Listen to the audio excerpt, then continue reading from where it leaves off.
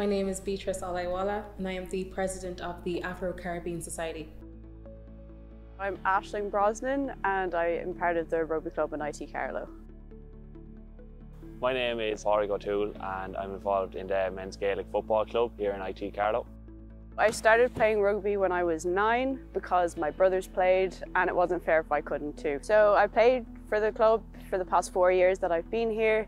I run the Instagram page and the Twitter and the social media platforms for the club. So the Afro-Caribbean Society, our main goal and purpose is to educate people on the continent of Africa and the social, economical and changes that occur each and every year or two. So we usually meet every Wednesday and we take part in debate competitions and we also do dance competitions. When we get together, we usually just have a bit of a laugh, but it's also educational, so we like to encourage our members to do as much as possible and get out there just to make sure that they have a place to express themselves. I'm part of the club now 4 years since I joined the college. I've loved every second of it. We started in September. We never actually returned to collective training, but we always had close contact with management and the players. We kind of were told to keep our fitness levels up, keep doing some ball work to keep our touch in. Unfortunately then we got the news that college football couldn't be played this year, but we then reverted to kind of more online.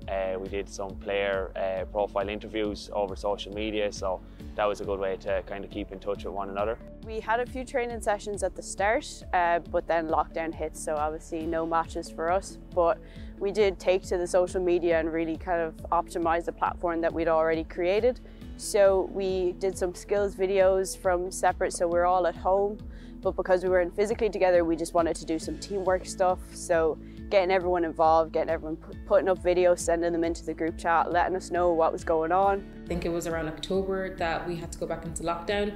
So then we switched to teams and we met every Wednesday around like 5-6 p.m. It was mostly like debates about the economical status of Africa, but we also brought in and tied in the origin of where most of our members' descendants came from.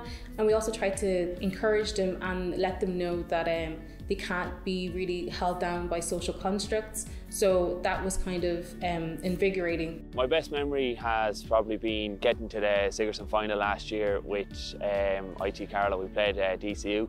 Unfortunately, we didn't win. It was just a great experience to get there. It was history for the college as well. So looking forward to getting back next year and hopefully we can go one step further. All the videos from our dance competition Unplugged, where our members came in first place in semi-finals.